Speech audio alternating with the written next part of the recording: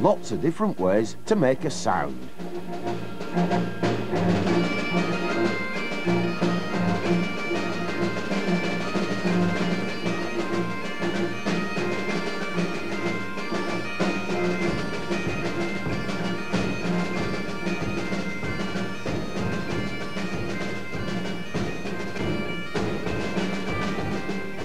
But what is sound? For example, how do you hear the sound of a drum?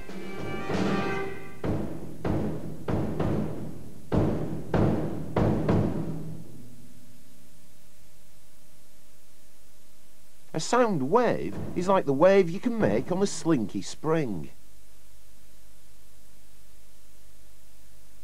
You put energy into it by pushing one end.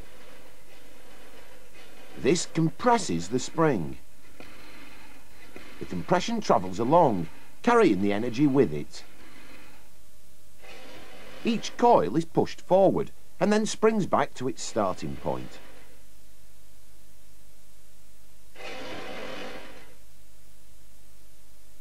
What carries the wave when you hear a sound? The air in the room is made up of tiny particles, although in real life they're far too small to see. When a drum skin is struck, it bends outwards and compresses the air in front of it. It's the compression that moves through the air, leaving the air particles back where they started.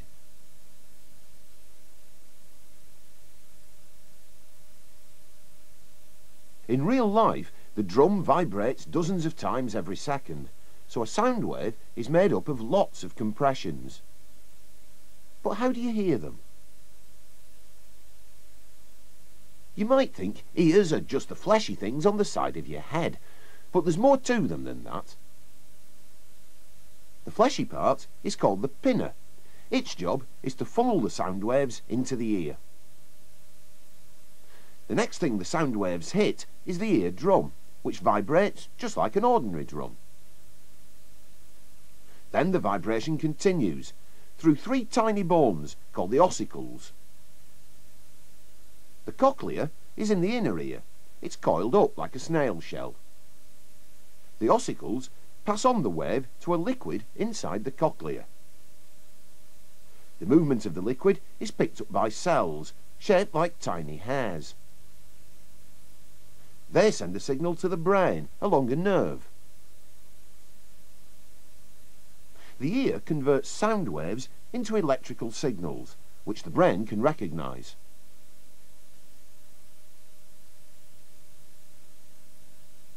If you don't believe that air vibrates, take a look at this.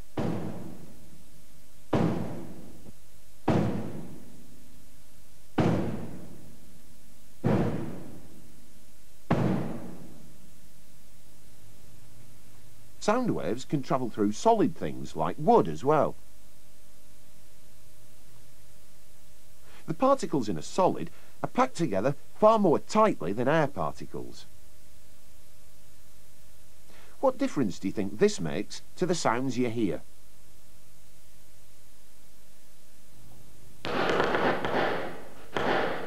Listening with a stethoscope can hurt.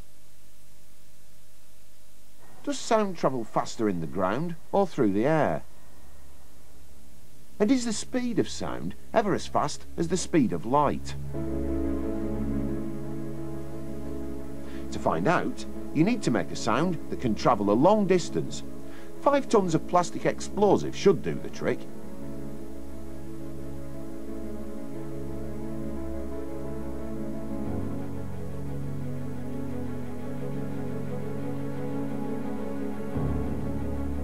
How would you detect sound waves in the ground?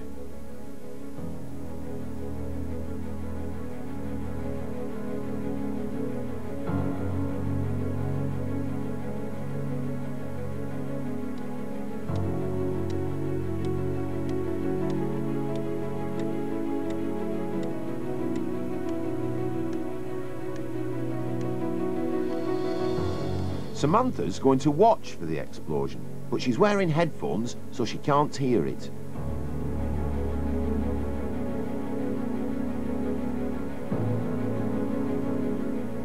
Fung is going to listen for it, so he's wearing a blindfold. And Elizabeth's going to detect sound waves in the ground.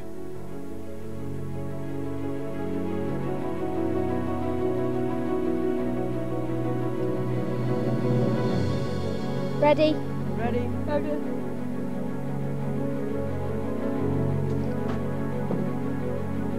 So, who's going to be the first, second and third to detect the explosion?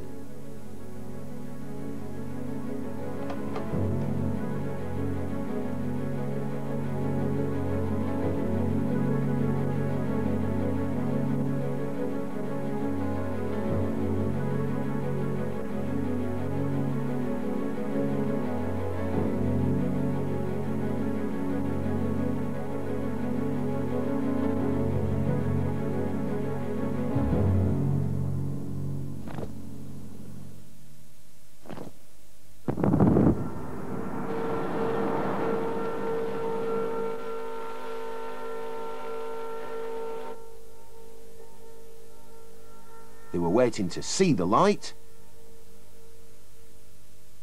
hear the sound, or feel the sound. Samantha was first because the light got to them before the sound. Elizabeth was next when she felt the sound coming through the ground. And Fung was last, when he heard the sound of the explosion coming through the air.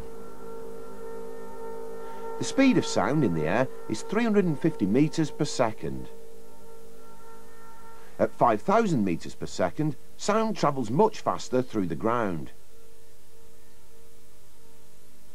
But light is much faster than any sound, at 300 million metres per second.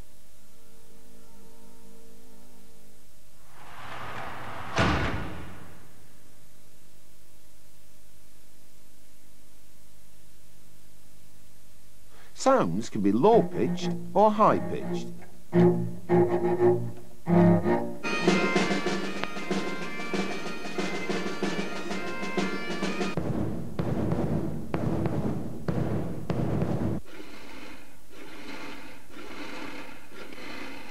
A high-pitched sound is a high-frequency sound.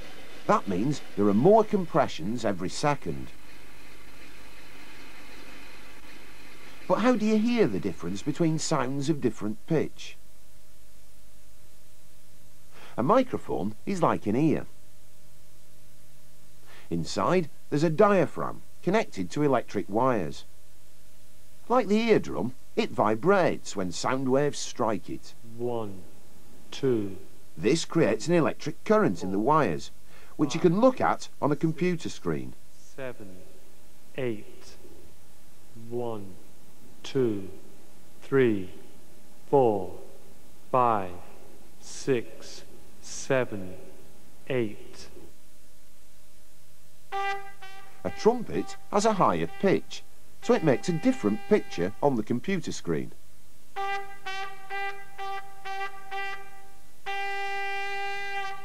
Ears work in a similar way. When a low-frequency sound enters the ear, it's detected at the very centre of the cochlea, and the brain recognises a low-frequency sound.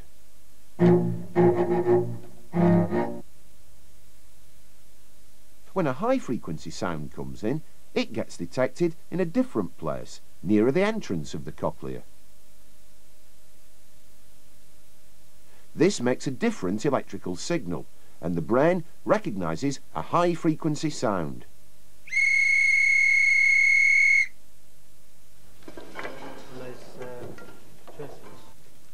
You can make a musical instrument out of just about anything. If you can make something vibrate at the right frequency, you can get a musical note. The batophone works by changing the length of the tubes. A shorter tube gives a higher pitch.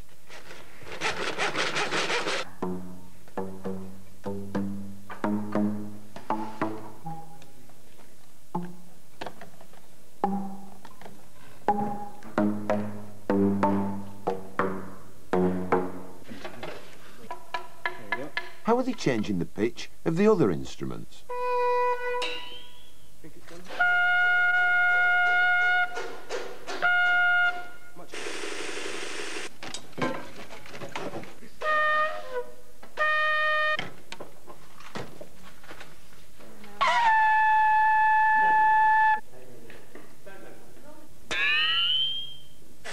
The frequency can depend on the size or length of whatever's vibrating.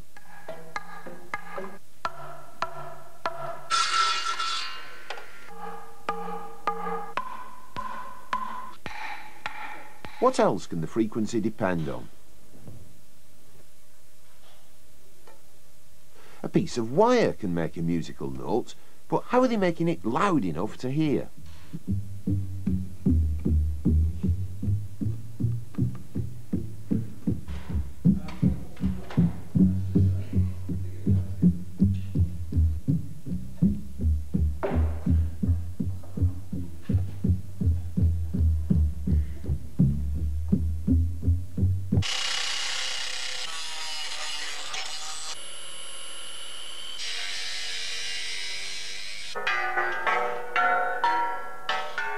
Well, yeah, nearly.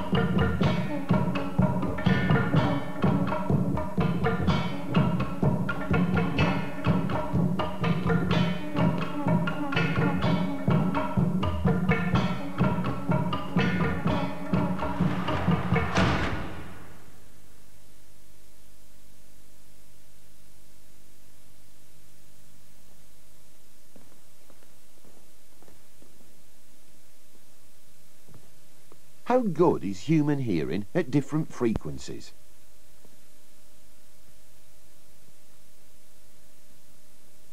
This is a signal generator. It can make a whole range of frequencies. And they can change the volume as well.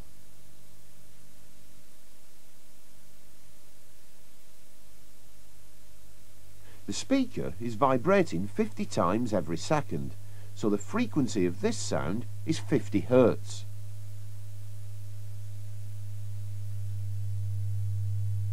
Angela and Sam put their hands up as soon as they can hear the sound, and Kieran takes a note of the volume for each of them.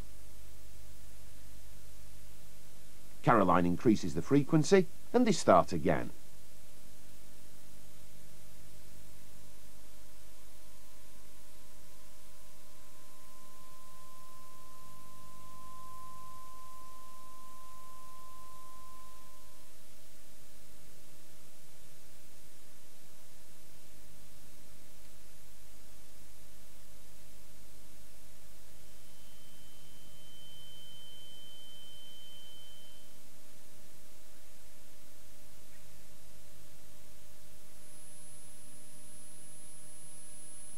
Here are the results.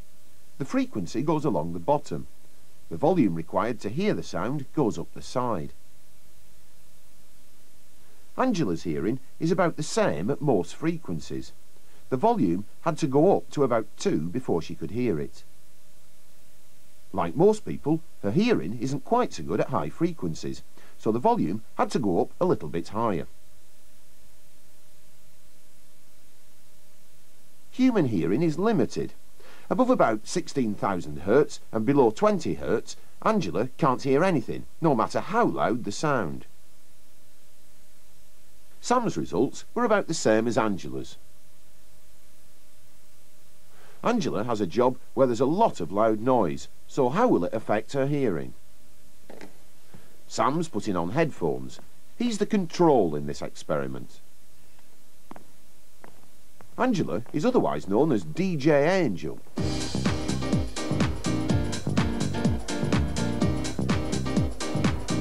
I don't usually wear ear protection when I'm DJing because I like to hear the music fully. I like to hear what the crowd hears. Usually when I've finished a gig, my hearing's a little bit muffled and it takes a while for it to just back to normal again. I suppose I really should wear ear protection when I'm working to protect my ears, but it would make life that little bit more difficult.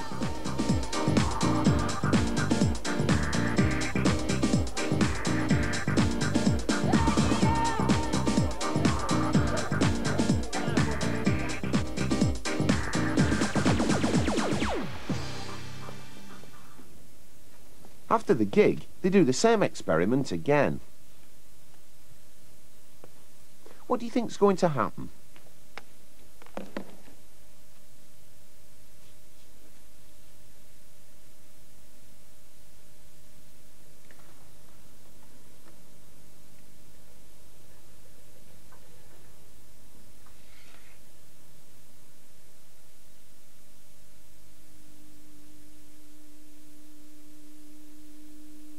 Sam's hearing is about the same as before, but the volume has to be turned up before Angela can hear it.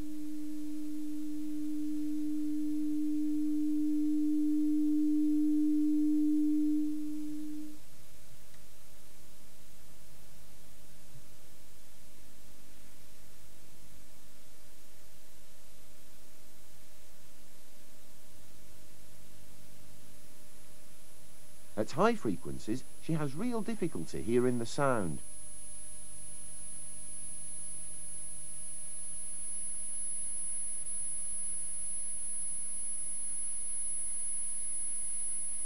Here are Angela's results from before.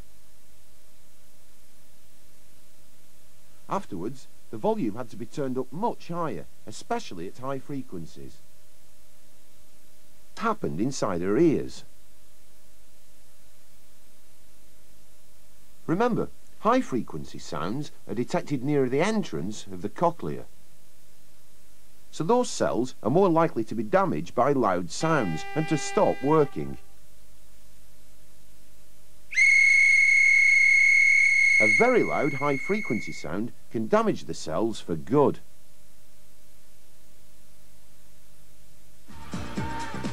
Loud music shouldn't damage your hearing permanently, but listening to it every day could cause Angela problems. What precautions should she take while she's working?